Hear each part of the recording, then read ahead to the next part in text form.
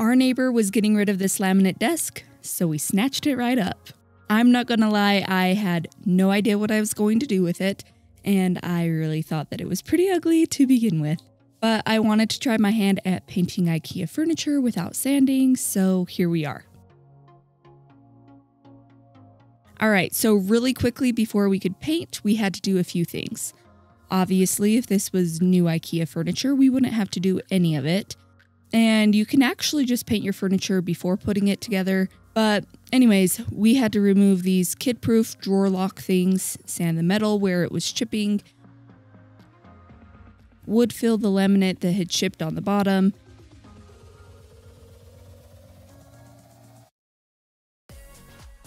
super glue the laminate that was peeling off, and of course we had to clean it all off.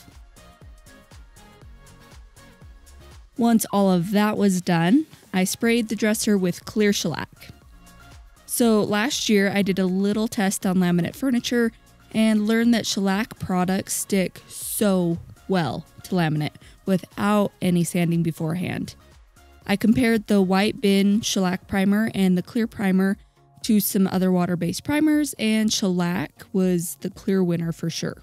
It can definitely be rolled on instead of sprayed, but it is pretty thin, so it's hard to brush on, but I love how easy it is to spray on. And yeah, shellac is very, very strong. So I always wear a respirator and I get as much ventilation as possible when I'm using it.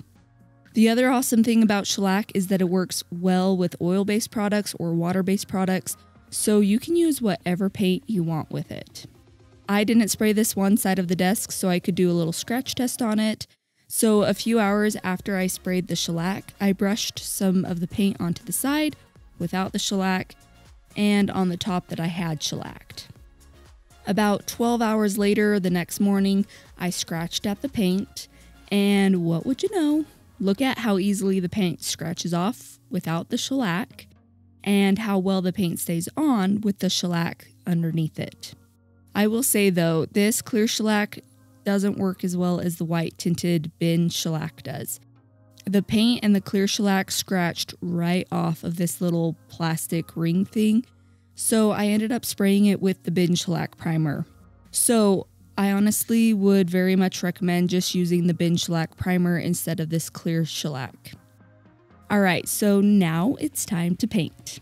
I used Fusion mineral paint in this beautiful color French eggshell, and I added some water to it to thin it out, which really just makes it easier to brush on without leaving thick brush marks behind. Fusion is a very, very durable paint that dries into a matte finish. I personally like to top coat it because I don't like matte finishes, but it doesn't technically need one for durability purposes.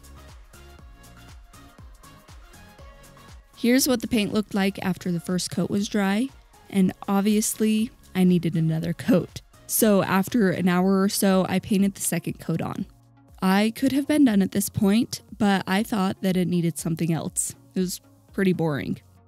So I grabbed some popsicle sticks from one of my recent projects and some glue that I had heard great things about and glued them to the drawers.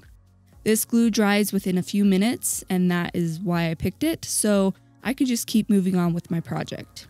Then I clamped some wood down to the drawer and cut off the edge of the popsicle sticks with my Dremel multi-tool.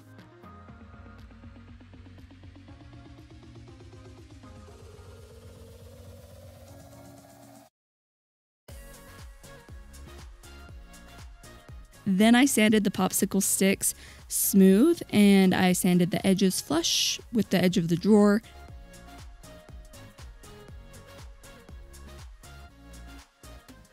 I filled the cracks in with some natural wood filler, let that dry, and then sanded the wood filler down smooth.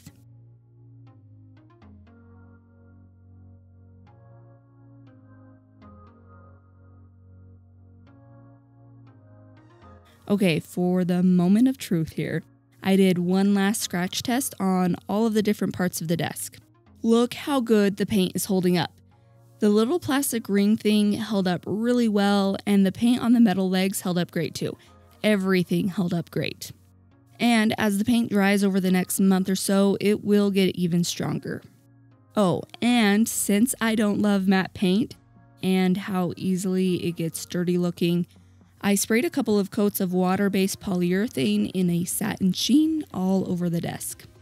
Before I share what it looks like now, please take a second to hit the like and subscribe buttons and leave us a comment. It really helps get our videos out to more people, and we really appreciate your love and support. And we want to hear from you too.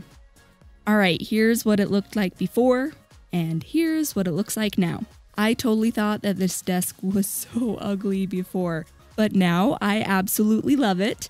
I honestly should have painted it a color that matches what's going on in my office so then I could keep it.